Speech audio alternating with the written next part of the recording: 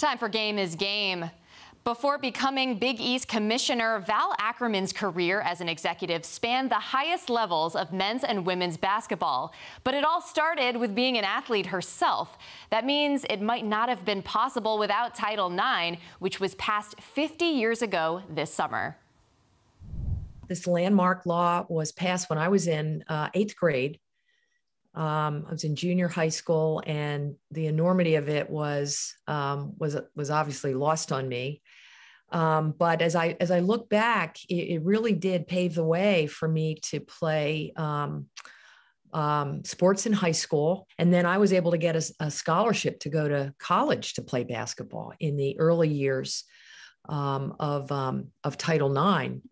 And, you know, that really shaped me, the ability to get my education paid for at a great school, to learn all the life skills that come with that experience, really did, you know, set my adulthood in motion. So whenever asked, I just thank Title IX from the bottom of my heart, and the brave people and the persistent people who were behind getting that force of federal law behind sports opportunities for young girls and young women.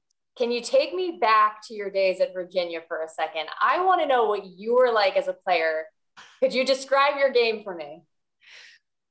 Okay, so now you're really taking me back here in time.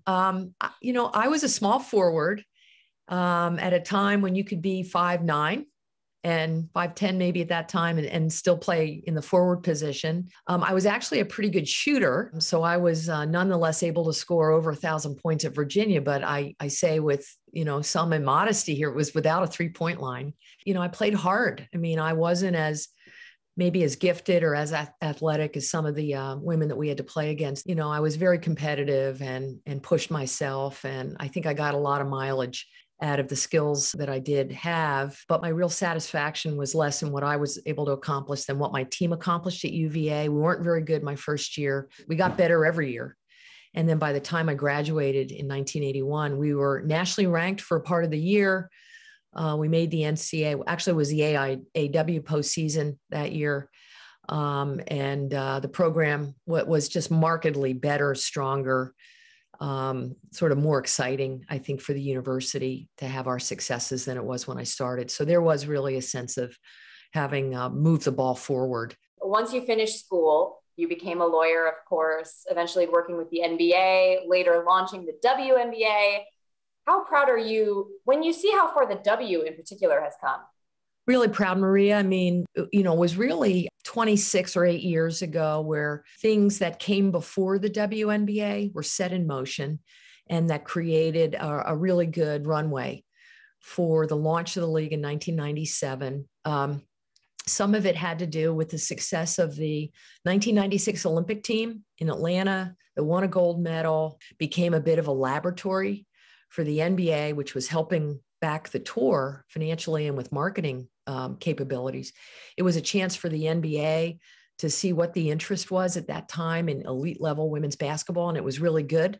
You know, and I thank David Stern most of all for having the ability to convince NBA owners back at that time to invest in this, you know, women's NBA.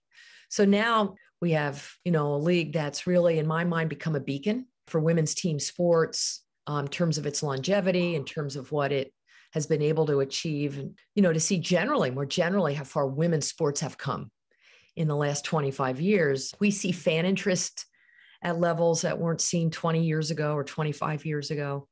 And we see more women involved in the administration and leadership of sports. For somebody like me, I feel like I've had a front row seat on all of that. Is there work to be done? Of course. But at the same time, I think that the gains that have been made can't go unnoticed, and we have to, you know, recognize them for what they are, and that is, you know, progress.